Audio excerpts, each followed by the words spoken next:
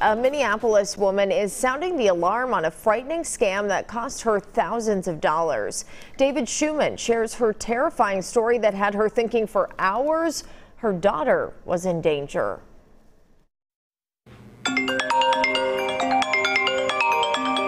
call from an unknown number Saturday set in motion a 6-hour ordeal that cost Linda Austad nearly $3,000. There was a girl that was crying, and she said, "Mom, I was in an accident," and it sounded just like my daughter. Then a man took the phone. He said he was in a drug cartel and delivered these bone-chilling words. "I kidnapped your daughter, and you need to follow my instructions, and you need to stay on the phone with me, or I'll cut off her finger or kill her."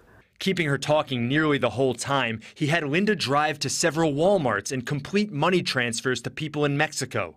She sent $2,800. I was under so much stress because I thought for sure he had her because it sounded just like her. It's just the scariest day of my life. When the last of the money went through, the scammer finally came clean and hung up.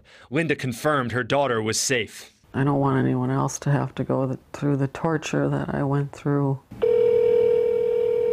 We tried calling the Minnesota number, but no answer. The person you are calling is currently unavailable. Unfortunately, this scam hasn't just happened to Linda. The Washington County Sheriff's Office tweeted Sunday that a scammer called someone in Hugo saying their daughter was in his trunk and a woman could be heard screaming.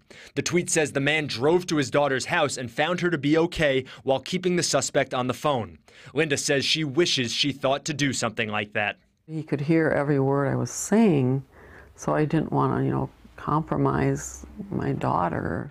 In Minneapolis, David Schumann, WCCO 4 News. Linda says a police dispatcher told her to call 311 on Monday to file a report.